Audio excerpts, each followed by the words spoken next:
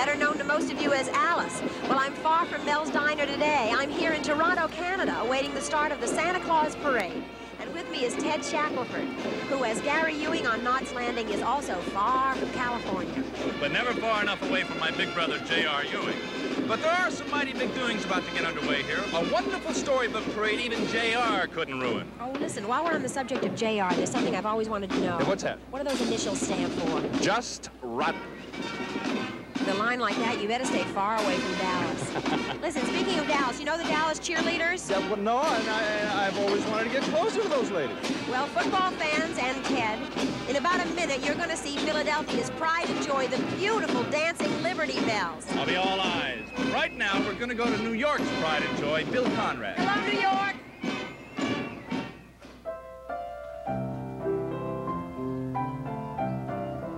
Good morning and happy Thanksgiving to all of you.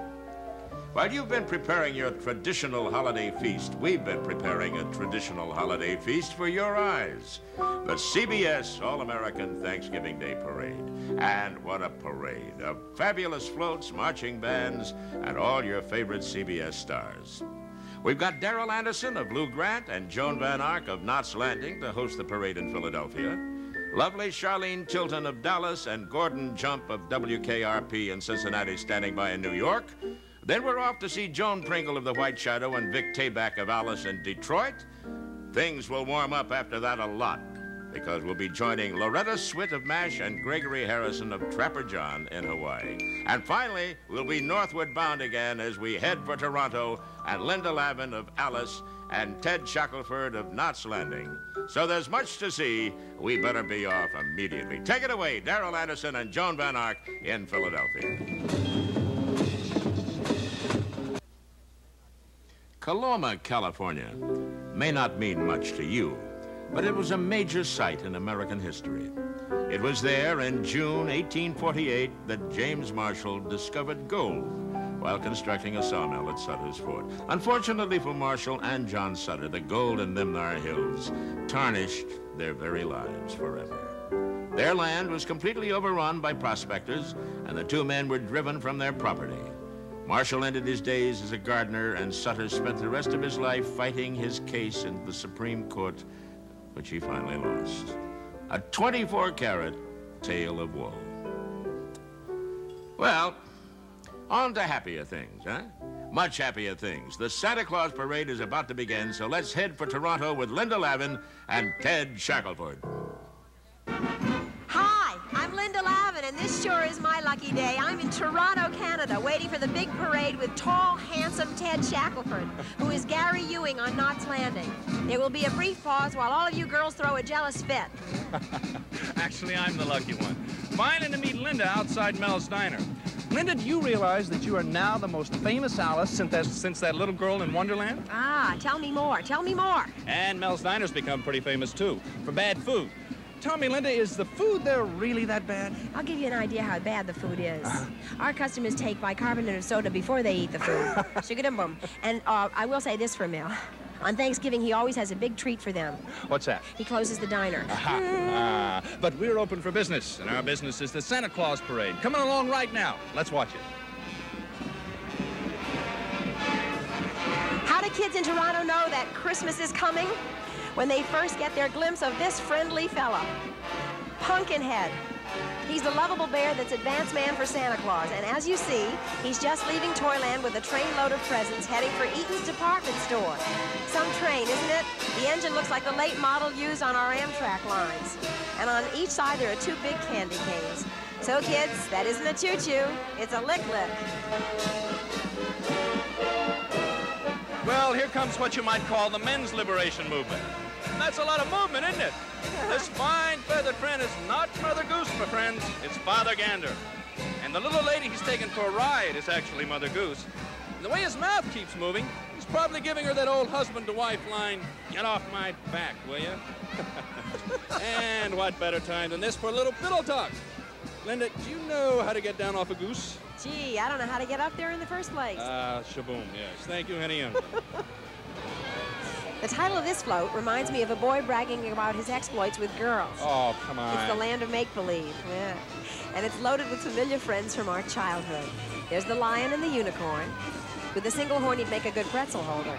Little Bo Peep about to lose her sheep, and that's bad. And there are some good friends of ours, George Cash and his band. Hey, George. All right.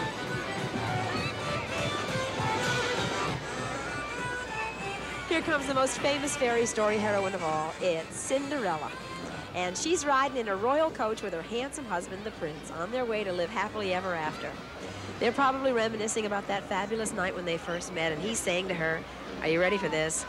We really had a ball.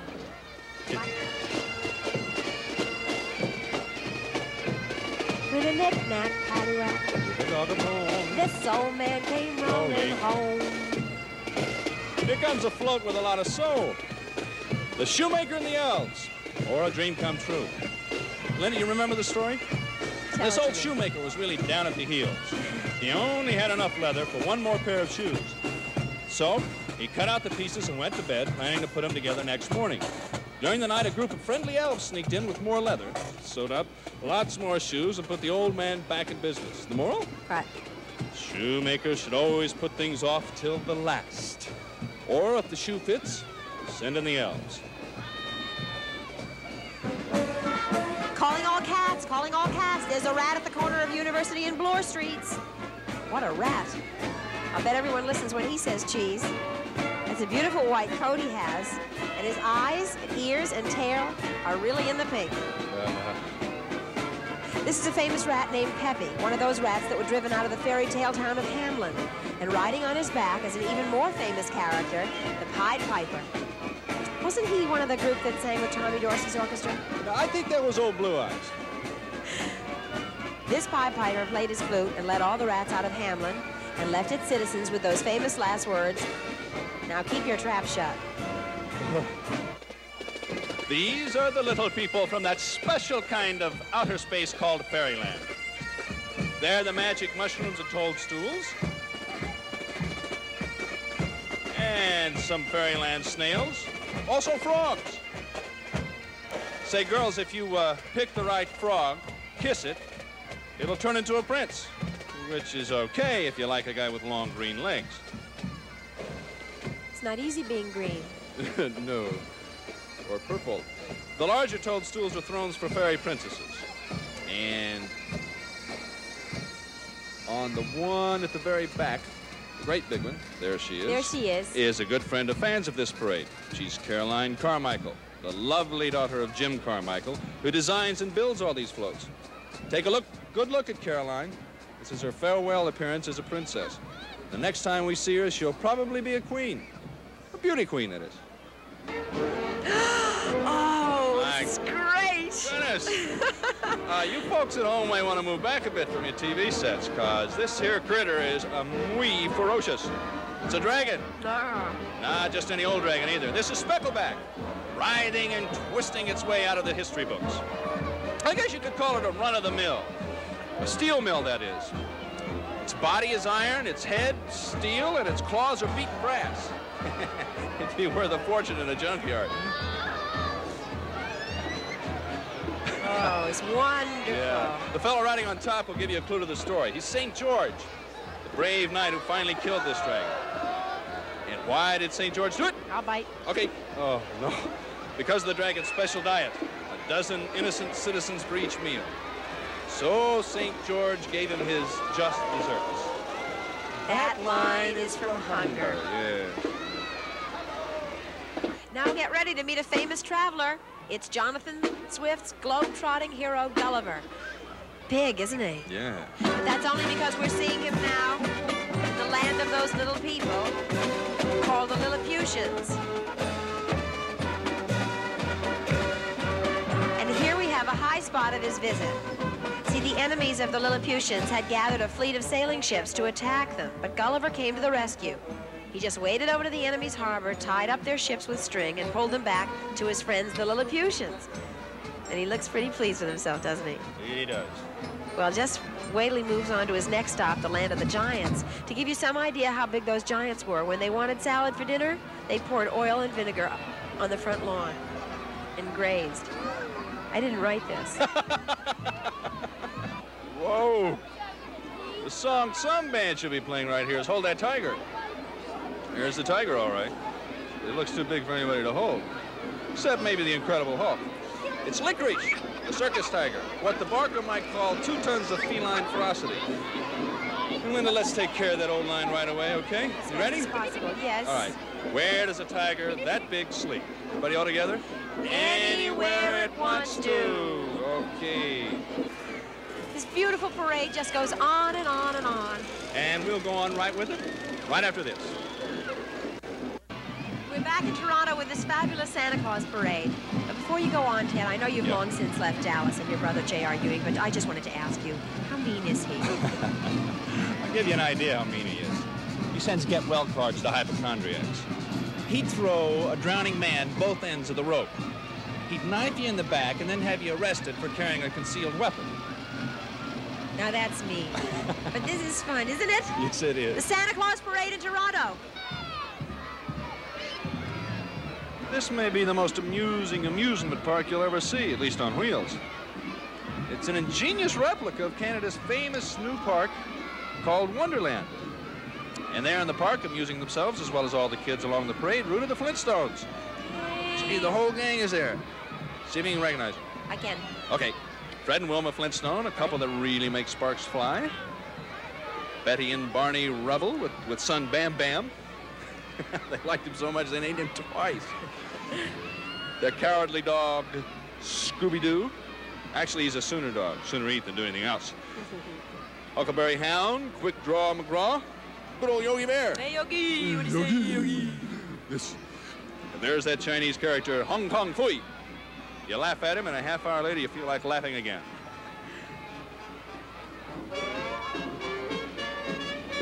What's funnier than a barrel of monkeys? I don't know. Here's the answer, a float filled with clowns. There's a big clown to get the big laughs, a tall one for the long laughs, and best of all, we have Dandy, and his clown band. Hi, Dandy. And they always play appropriate music, songs like, I'll be a clown to get you in a taxi, honey. It's a lonesome old clown. You ain't nothing but a clown dog, or would you rather just listen to them play? Yes, yes, please, please. Just ask me. This lovely Eaton's parade has been recorded, so you won't miss any of it. Whoa. How'd you like to look out the window some morning and find this critter in your backyard?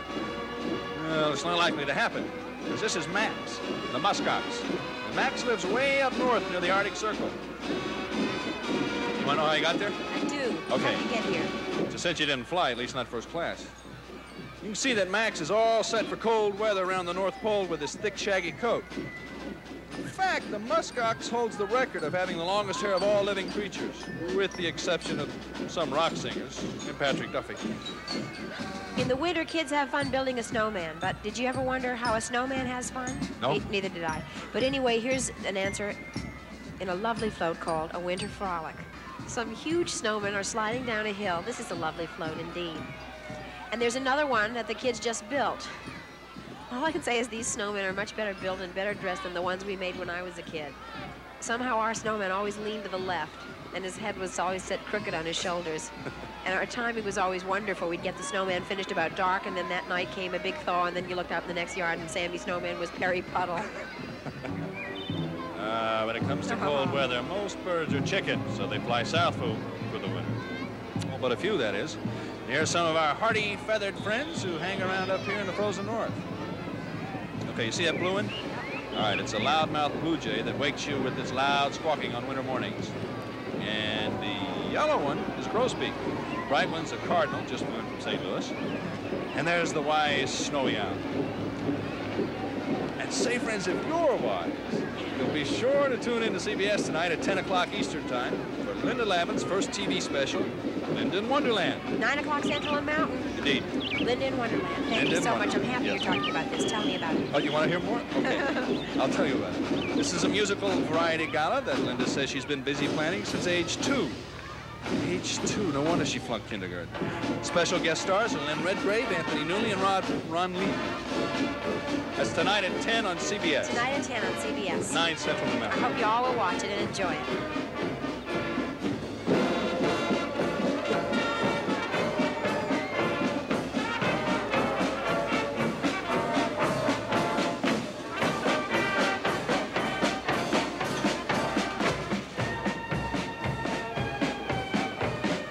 When you see a sleigh pulled by a flying horse, then you know you're in fantasy land, or you've just been hit by a truck. And this is a fantasy on ice. As you see, the road is ice, the hills are ice, and riding in the sleigh is the Ice Princess. Say, fellas, how would you like her to give you the cold shoulder? And back there, high up on the ice mountain, is the castle of the Ice King and the Ice Queen. Oh, I can't say this. All right, then I guess I will. I understand there are a couple of good skates. Or gay blades. Listen, you know, I'm not too big on ESP, but something tells me it's time to take a break. Oh, yes, that something is the stage manager standing there trying to slash his throat with his finger.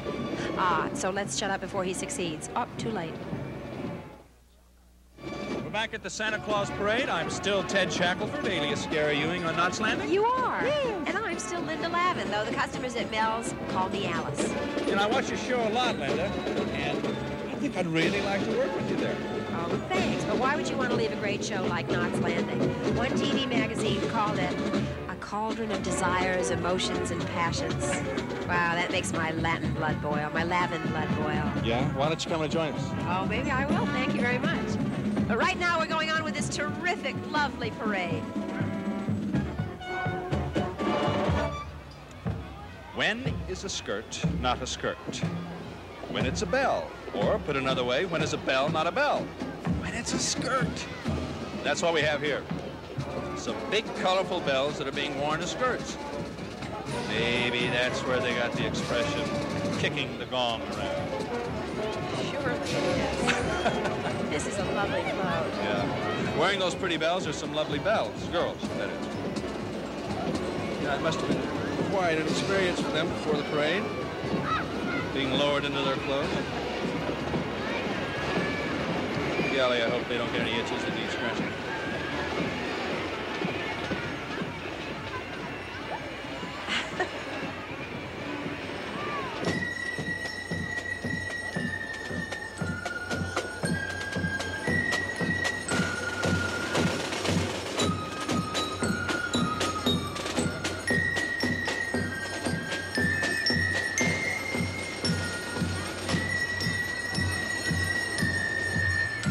Now for a famous moment in musical history. Tchaikovsky and his wife were nibbling on Christmas goodies when he said to her, "Helen, anything you want, darling?" And she said, "Yes, the Nutcracker, sweet." And so he wrote it for her. He called it My Blue Heaven.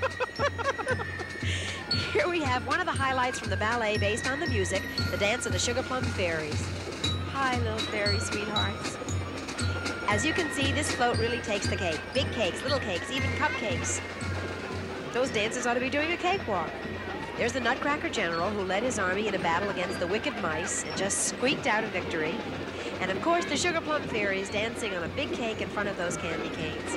And now you see why the Nutcracker is called a sweet.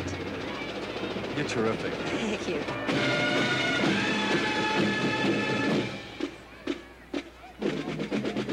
Now we're going to have a ball, probably the biggest ball in the city. It's a Christmas tree ball. Woo! If you think that's big, you ought to see the tree. This whole float was inspired by that time-honored Christmas Eve custom of trimming the tree. Gee, look at all those fancy, colorful trimmings, flashing and sparkling as they turn round and round. Linda, you know, I remember when we had some fancy tree trimmings when I was a kid. One year, everybody was into the do-it-yourself craze. So we took needle and thread and made a long string of popcorn, which we hung on the tree. And we used that popcorn string year after year. Even took it to the movies.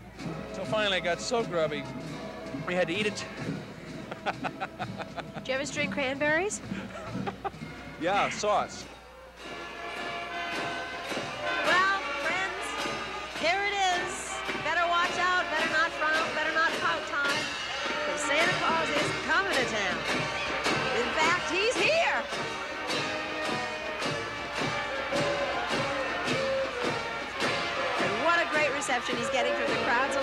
tree. Dear old Santa is always the same fat, jolly old self. Yeah, but I want you to know these reindeer that are bringing into town this year are brand new. They look terrific. Well, Linda, this is what our parade's all about. First visit of Santa Claus in the new decade of the 1980s. So let's all enjoy it.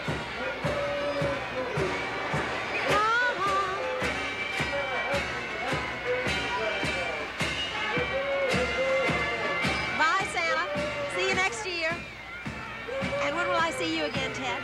Linda, have you forgotten we're going out together tonight? We are? Does your wife know about this? No, I mean we're going out on the CBS network. And not exactly together. You'll be following me. Oh, yes, yes. You'll be on with Knots Landing tonight at 9 o'clock. Right, and then at 10 o'clock comes your big special, Linda in Wonderland. Yes. I hope you all will watch it. We've really been together here today, Ted, and I've had a lovely time. Linda, I've enjoyed it very much myself. Good. You'll have a nice Thanksgiving. Goodbye. Happy Thanksgiving. Bye-bye. Don't eat too much turkey, Bye-bye. but eat a lot of stuffing. Thank you for being with us. Lots of cranberries. Thank you, Ted and Linda. We'll be watching for your special Linda in Wonderland on CBS tonight. Hey, we've certainly seen a lot of celebrations today in honor of Thanksgiving, but I would like to correct one last bit of common misinformation before you sit down to your turkey dinner. That fine feathered fowl did not get its name because it was incorrectly thought to have originated in Turkey. It got its name because it was incorrectly thought to have originated in India. It was named by Christopher Columbus, who, you'll recall, thought that he had landed in India, and he thought the turkey with its fan-like tail feather was a peacock. So he called it a tuka, which is the word for peacock in India.